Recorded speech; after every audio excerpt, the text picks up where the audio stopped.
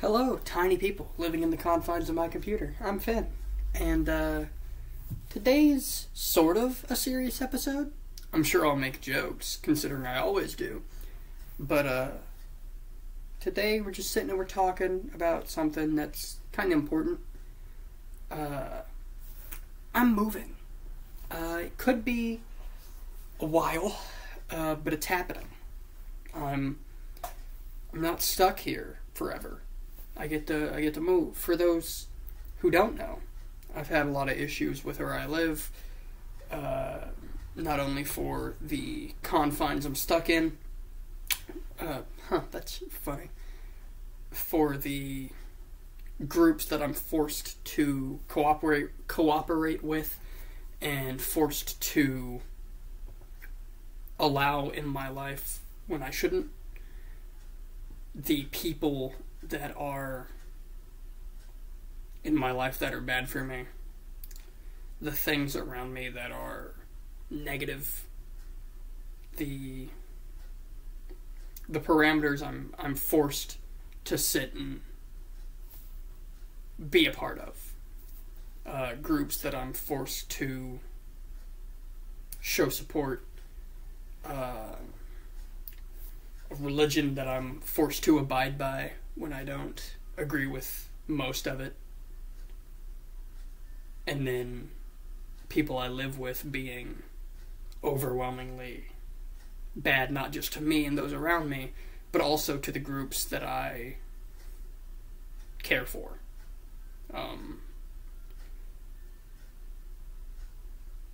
But with all that terrible stuff, and then lots more that some things I've talked about, some things I haven't. I'm turning 19 in August, and I'm finally at a point where I can get out of the shitty bird's nest that's been left on the ground for me to scurry out of. I'm finally being given the opportunity to be around people who are like-minded, people who I don't have to take care of by myself, people who I don't have to baby, people who I don't have to be the only adult around, people who I can trust, not only with who I am and what I believe in, but also with being around overall. I don't have to censor myself or force a fake personality or harm myself mentally or physically to be around. People who I can genuinely just be myself with for the first time in my entire life.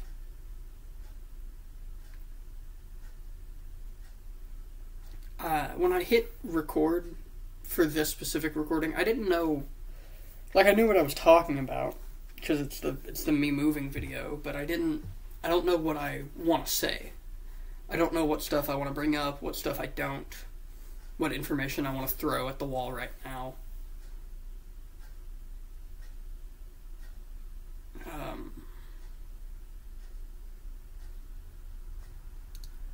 I've had a not so easy life.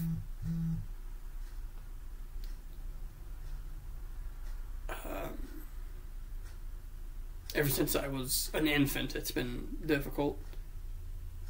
Whether it be my parents fighting and then their eventual divorce, me not having a father up until now, my mother being a drug addict up until I was 13, 14, and then her not really being in my life until I was about 15.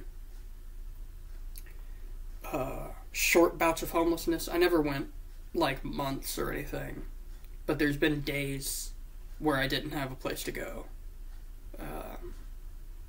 Mostly days that I don't remember because I was so young, and a lot of times when you're that young and trauma happens, you sort of block it, which I can't tell if it's a good thing and it's a bad thing. It's good that I can't look back on those terrible times, but it's bad that I can't point at them and say that this is what's wrong. But there's a lot of stuff from my childhood that I just don't know because of things like that. And almost all of my issues with childhood, even up to right now, are familial. I haven't said this online. I've been on YouTube for almost 12 years in October. Not on this channel, but overall. And I've never brought this up because I never really wanted to, but now I have a community that I trust and that I like being open and honest with, and I feel like I can bring it up. I brought it up in the community Discord over the past week because I had gotten close enough with some of those guys to where I can talk about it jokingly without it being such a downer. But now I'm finally gonna actually talk about it.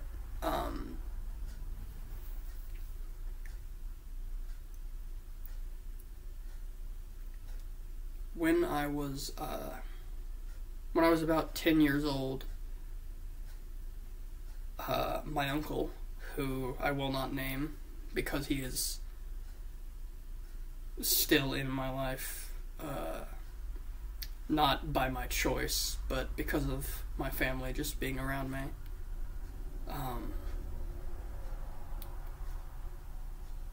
He violated me, destroyed my trust, and molested me.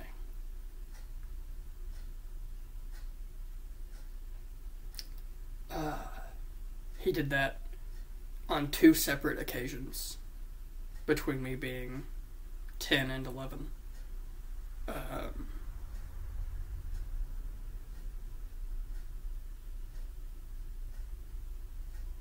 And that sucks, and it's terrible, and it still kind of hurts.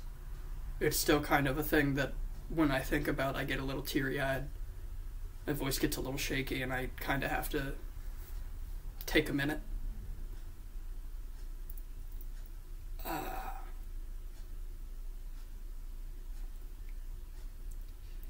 And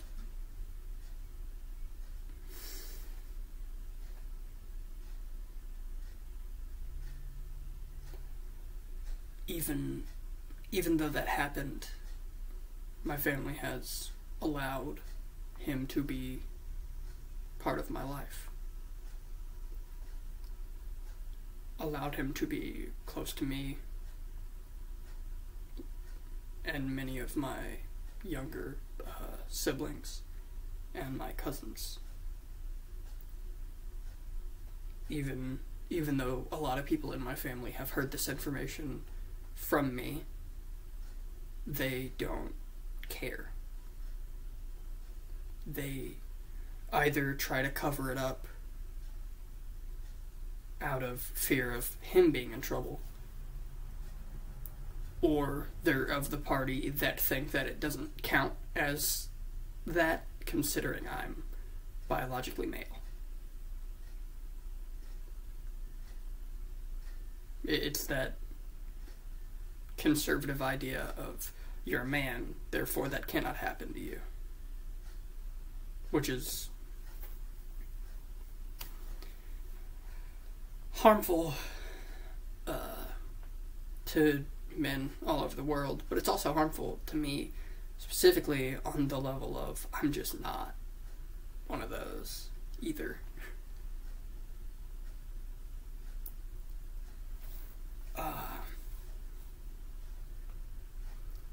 And that's a good example of why I need to get away.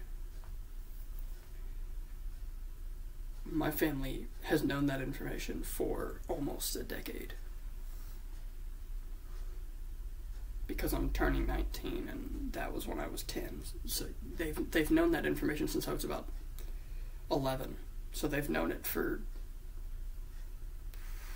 7-ish years. And they don't care. The only one who's shown me any sort of care or even a response to that is my mother.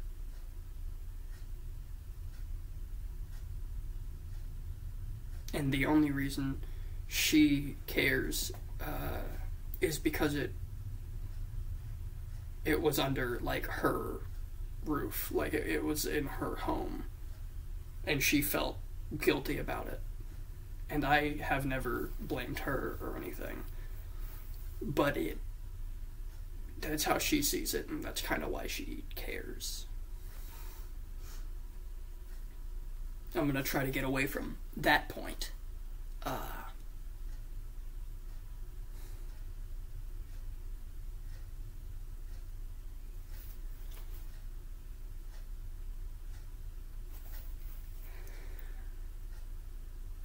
I live in Arkansas, which is notorious for being one of, if not the most, conservative places in America. If you want a taste of how conservative Arkansas is, the city of Zinc, Z-I-N-C, is multiple times listed as the most racist place on the entire planet. And it's about an hour and a half, maybe somewhere between an hour and 3 hours away from me. In my high school, there were a lot of situations where people of color were often ostracized or pushed away. There were a lot of situations where women were not allowed to be parts of certain things. There was a very big disdain and discomfort towards queer people. So much so that there was a conversion therapy styled camp set up in my high school during summer for a year. But because they didn't force anyone to go, and it was more of a thing of just like, it's here, nobody could really do anything about it due to the fact that they didn't force anyone. And those are just little examples of how conservative people here are. And I myself am not at all. How do I start this? My family is incredibly racist. And I don't mean like, oh, they are friendly with others, but they're not super nice about it or anything. No, my family is like openly racist. My father is the type to hurl hard R's at people. My grandma used to call me and my cousin, she used to call us her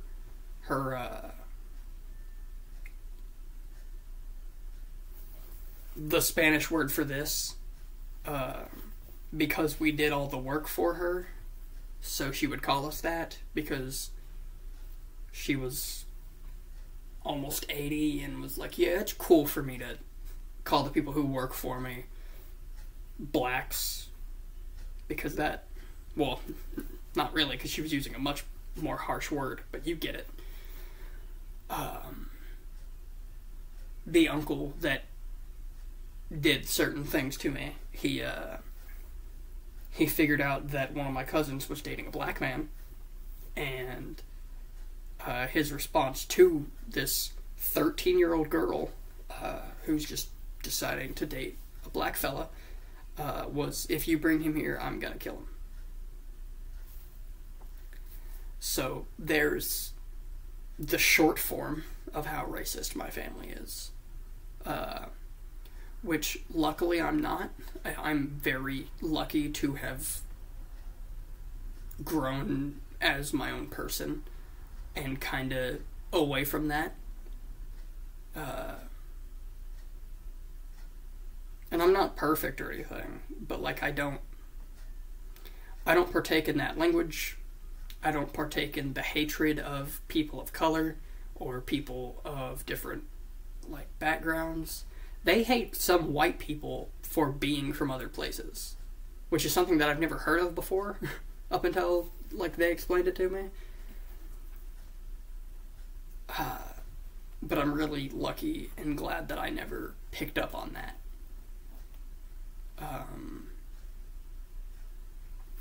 They're also big on homophobia. So much so that when I was, I think, 9 years old, maybe 10, something around that, I came home from school and I made a joke calling someone gay. And because, you know, how old would it? That'd be 10 years ago, so what, 2014? Yeah, I was making fun of gay people at that point. I'm gay now, I'm allowed to say that. But I came home and I made some gay joke, and they went off on me for like an hour, and then told me that if I was friendly to gay people, I would go to hell. Not even if I was gay. If you're friends with them, you're going to hell, is what I was told. For like an hour, and they ranted to me and stuff. So that was fun.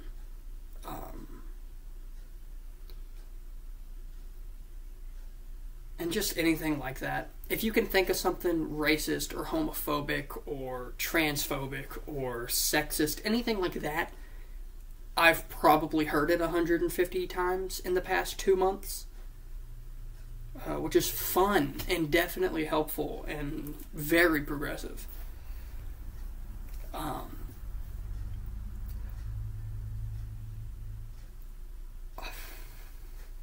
Alongside that sort of stuff, they're also very ableist, I guess is the right term.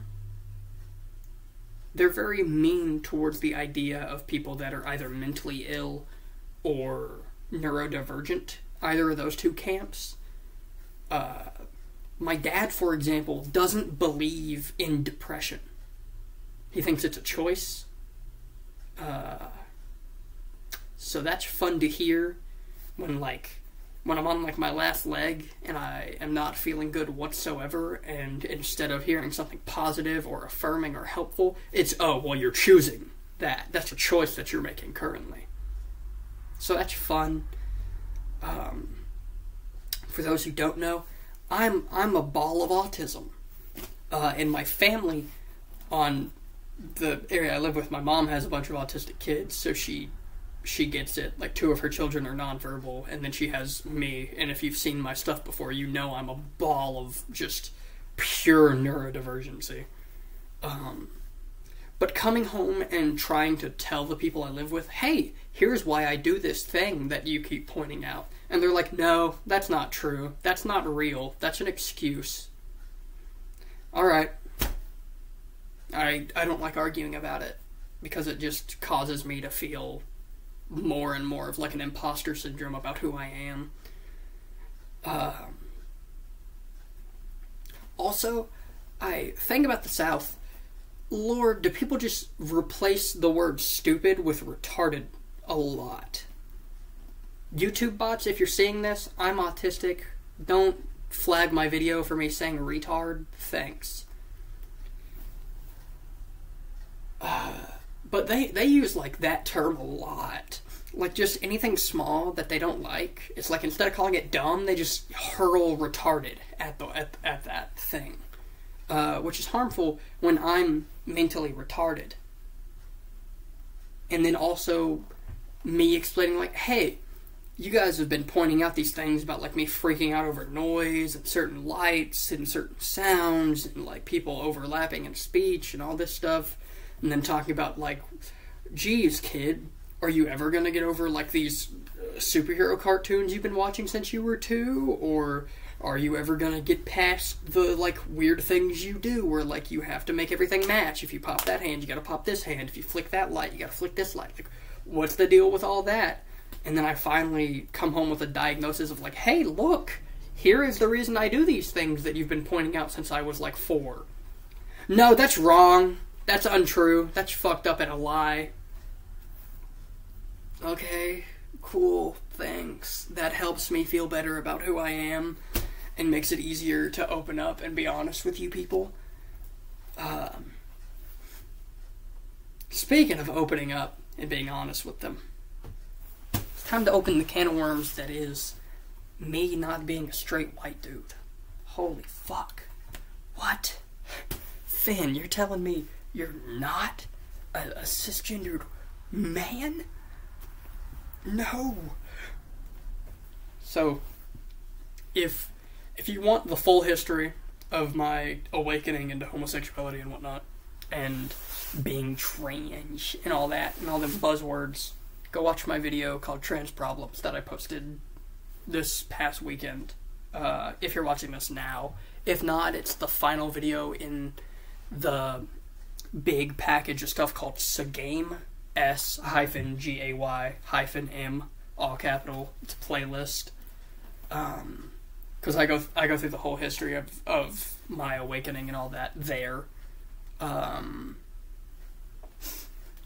But the long and short of it is, I'm not straight. And nobody, my sister knows. One person in my family knows, and it's my little sister. And I didn't hurl that at like a 9-year-old. She's almost an adult. Don't do that thing. The random conservative person watching this right now, don't do that thing and we're like, you hurled that on a kid, you're harming our youth. Shut up. Almost an adult. They helped me figure it out. I didn't push it on them. But overall, nobody in my personal life other than my best friend, my former partners, and my sister know. And none of my former partners talk to me. So it's my best friend and my sister. Those are the only people that really know it. And I've only really known it for a while. Well, I've known it for a long time, but I've kind of pushed it aside and been like, that's wrong. I'm gonna go to hell. But yeah, I'm gay, and they do not like that at all. Like, at all. They are not cool with that. Like, my sister had a phase, I don't want to call it that, because it kind of makes it sound negative. My sister went through a point where she wanted to date women. And my mother was respectful about it. She didn't necessarily, like, become a huge fan of it.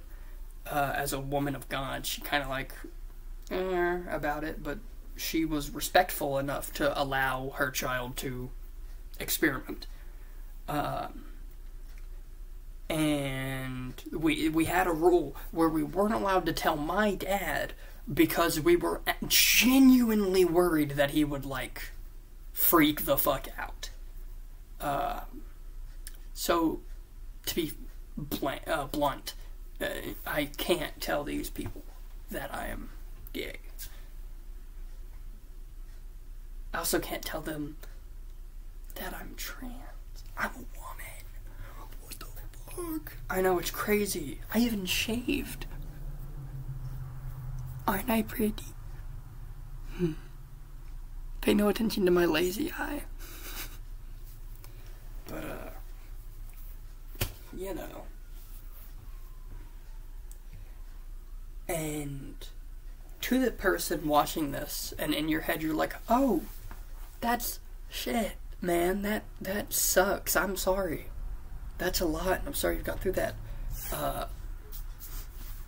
This isn't like a tenth of the stuff I can talk about.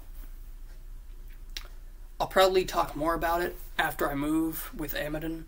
Shout the fuck out to Amadon, by the way, for getting a home for me and him to live in. And also for being my best friend for almost 10 years. For being there for me. For being the only person I've been able to go to about these things. So shout out to that motherfucker and thank you for being my best friend. I love you with, like, every fiber of my being.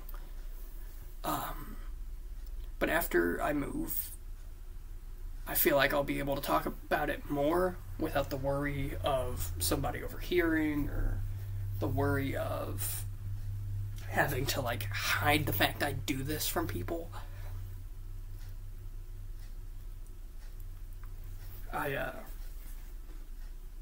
Yeah, for now I'm done talking about it.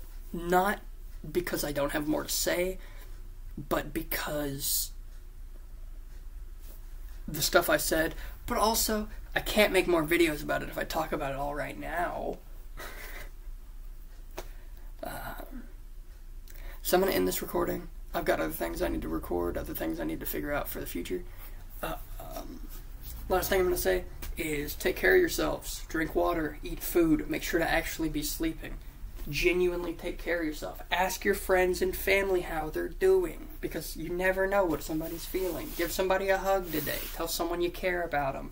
And stay safe. I love you fuckers, and thank you for all you've done for me. We're this close to 400 subs as of me recording this. We're at like 397. So, thank you guys all for your support, for your love, for what you've said to me. Check out my Twitter. Check out the community Discord where you can hang out with me and some friends all the fucking time. We're always here to chat. Love you guys, and thank you so fucking much for all you do for me.